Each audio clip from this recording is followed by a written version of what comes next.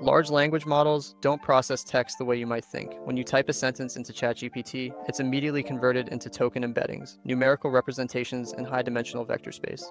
This isn't just encoding, it's a fundamental transformation that preserves semantic relationships mathematically. The geometry of this space is what allows the model to understand meaning. Tokenization happens first, text gets broken into subword units, understanding becomes under, stand, ing. This allows the model to handle unknown words and maintain a fixed vocabulary size, typically around 50,000 tokens. Each token then maps to a learned embedding vector through a lookup table that's trained end-to-end with the model. Think of it as a massive dictionary where each token has a corresponding vector stored.